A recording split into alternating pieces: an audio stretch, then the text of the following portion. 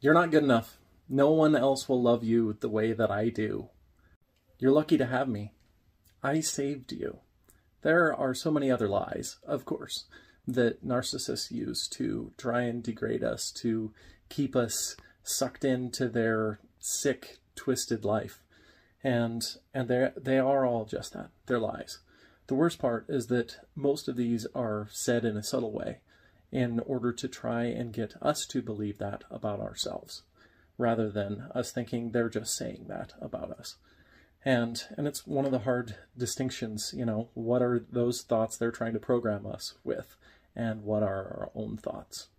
All of this is complete BS, and none of it's true. And you are worthy and good enough and everything else, just as you are. And there are people that will see that. Tell me what else I missed in the comments.